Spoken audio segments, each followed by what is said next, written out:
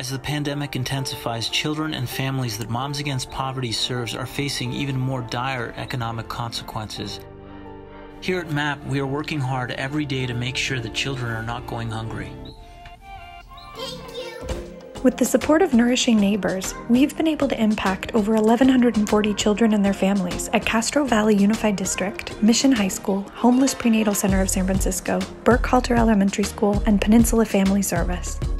On behalf of Peninsula Family Service, we would like to say thank you to the Moms Against Poverty for the 30 meal kits they have delivered to our parents. In the U.S. alone, since March, we've been able to touch the lives of over 60,000 children and their families experiencing food insecurity in California, Pennsylvania, Virginia, and Washington, D.C.